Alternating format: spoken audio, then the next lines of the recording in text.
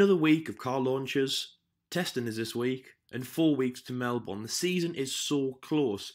And to start off the melee, Williams Rocket Racing released their car, the FW43, ahead of winter testing on Wednesday. Now last year they were the team to release last. They released the livery and then a few days later the car, which wasn't ready for the first test. Well, that's a thing of the past.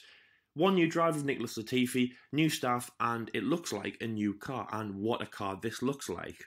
Now, we haven't seen much livery changes in the last few teams, but this one looks to be a one that we've all wanted. Now, personally, the car last year made me feel a little bit sick. I hated that light blue on the car. Ugh. But this year looks really good. 3 solid colours, red, white and blue. Now, of course, Williams are a British team, and they are the colours of the Union Jack, so that's a nice little representation. Now, of course, Rocket remain as the biggest sponsor to the team. Still a very strange name for a cell phone manufacturer. Now, they are prevalent on the rear wing, of course, in red with the white text for Rocket. Blue is the outline of the front of the car with red on the side pods. Now, George Russell was the first driver to take to the track in winter testing, or at Catalonia, I should say. This is ahead of winter testing, so of course no stopwatches are available. But it is nice to see the car on the track.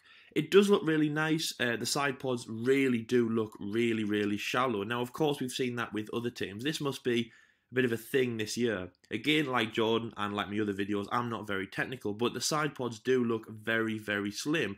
So the car must be aerodynamic. And of course, anything to help Williams get back to anything that they weren't last year.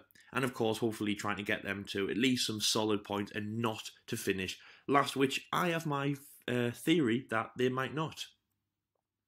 Of course, George Russell now is the leader of the team. It looks good for him, of course, the young British driver returning for a second season in the British team, and it does look like a really good car. Now, even the livery of his number 63 is really standout, and it does look really good around the track. Really striking, of course, the tricolours really getting a big effect.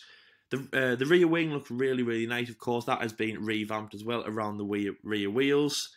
And it looks stunning. That's all I can say, really. It does look stunning. Now, for Williams Psyche, to have it out today is, I would say, very good. Again, as I said last year, they didn't have their car ready for test 1. That was a big hit. Even you could say before Melbourne, they knew that they were going to be last place. They were going to struggle because they weren't even ready for testing. That's like not even having your uniform ready for the first day, or even the 3rd day, the 5th day. And 3 weeks have gone by and the teachers are going, what's going on? Why haven't you got your uniform ready? I guess. It never happened to me, obviously. So yes, Williams are ready and the car looks good. It has taken to the track today. Latifi is rumoured to take to it this afternoon. Also with a little bit of kind of warming up tomorrow, again ahead of the actual official start on Wednesday.